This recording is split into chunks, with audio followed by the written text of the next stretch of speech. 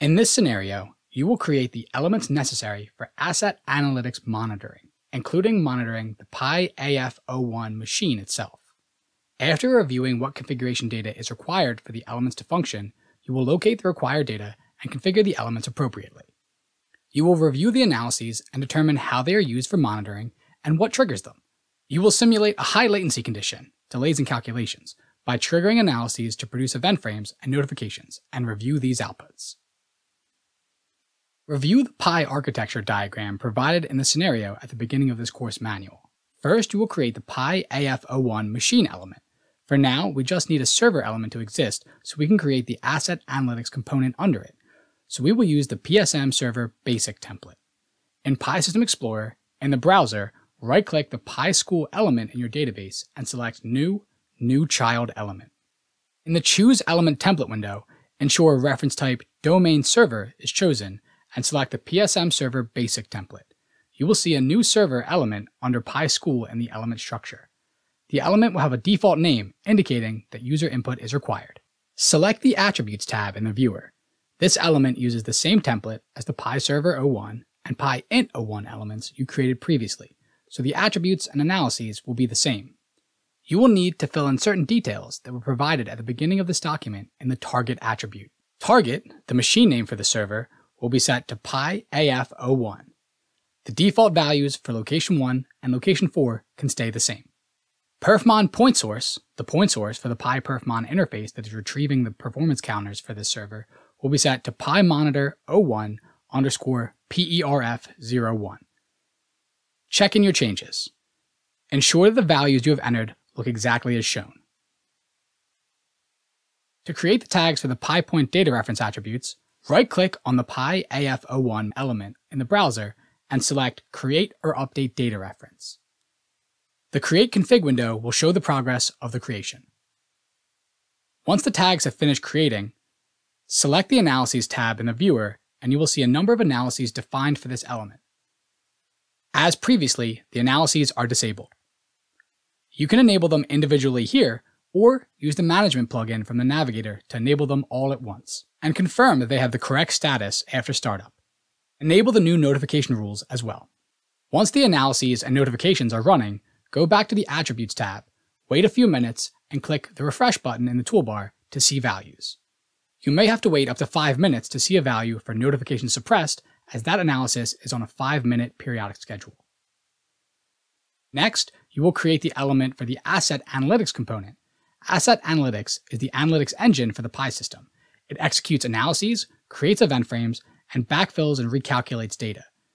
An overloaded Asset Analytics service will result in lagging calculations, skipped evaluations, and slow backfilling or recalculations.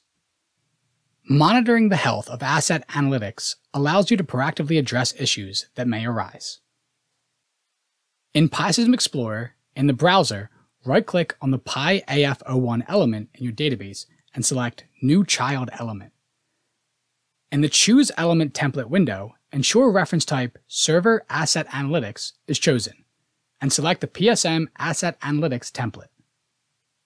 You will now see a new Pi Analytics element with a default name under PI-AF01 in the element structure. The name can stay as is. Select the Attributes tab.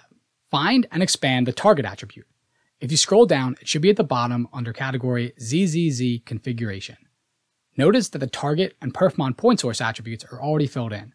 They are inherited from the parent element. Check the ZZZ configuration category to see if any other configuration items need to be populated. There are none in this case.